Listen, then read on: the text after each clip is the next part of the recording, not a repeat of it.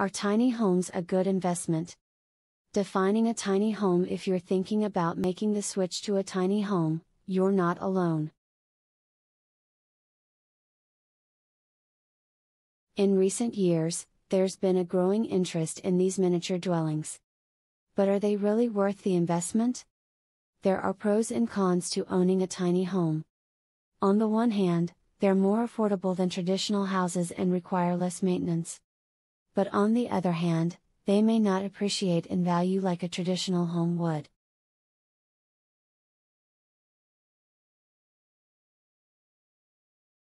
The pros of tiny homes.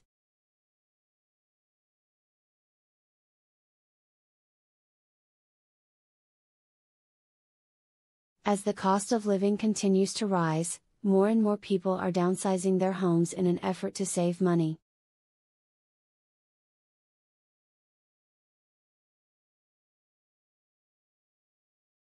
This has led to a surge in the popularity of tiny homes, which are usually under 400 square feet. While a tiny home may cost less upfront than a traditional home, there are some potential drawbacks that you should be aware of before making the decision to downsize. Less expensive.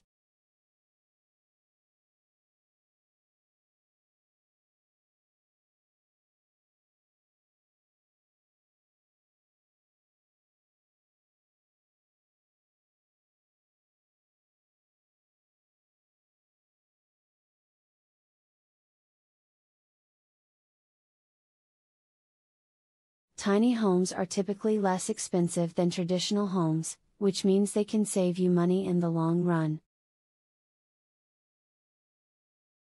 However, they come with lower resale value and may be difficult to sell if you decide to move on. More expensive to heat. Tiny homes can be difficult to heat. Because of their small size, they are less able to retain the heat from your furnace. Less insulation. The smaller size of tiny homes often means less insulation, which can lead to higher heating and cooling costs. Tiny home residents are typically looking for a simpler lifestyle that includes more time with friends and family. They also want to be more environmentally conscious by reducing their carbon footprint. More sustainable.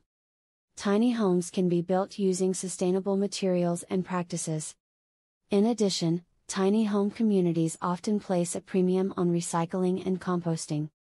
Solar power is also becoming more popular, as are alternative energy sources such as wind or hydroelectricity. Tiny homes are not for everyone. In general, tiny home residents are looking for a simpler lifestyle with less stress and more time with family and friends. They also want to be more environmentally conscious by reducing their carbon footprint.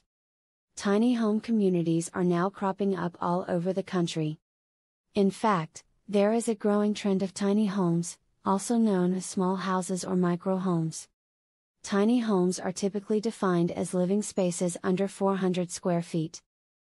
Tiny home communities are a great option for those looking to reduce their carbon footprint, simplify their life, and live mortgage-free.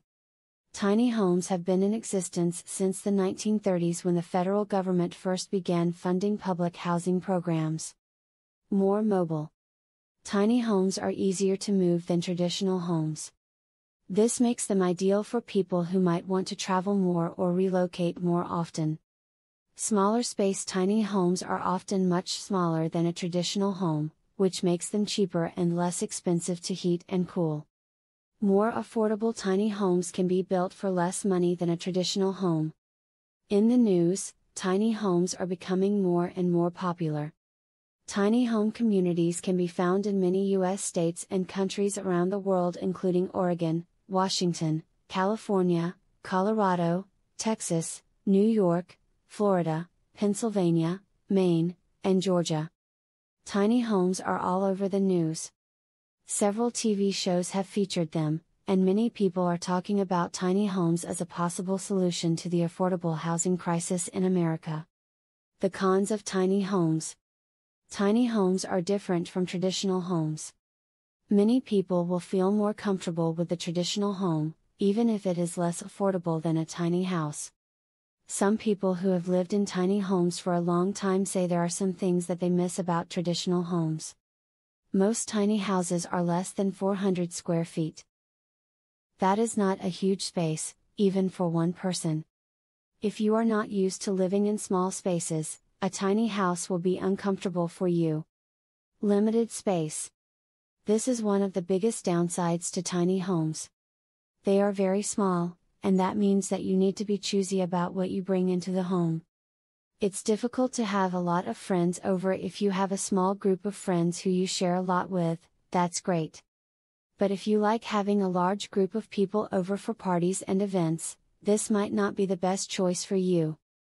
Once you understand the downsides to tiny homes, it's easier to see why they do have many advantages. Lifestyle tiny homes are a great way to live in a big city. Because they are so small, they can be parked almost anywhere and they don't take up a lot of space. Lack of privacy.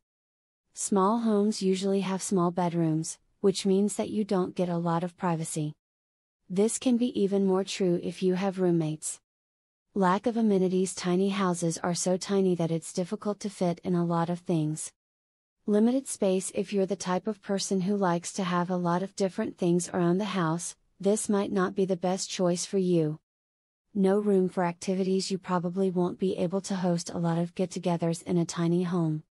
Inconvenience. Tiny homes are not always located in the best areas.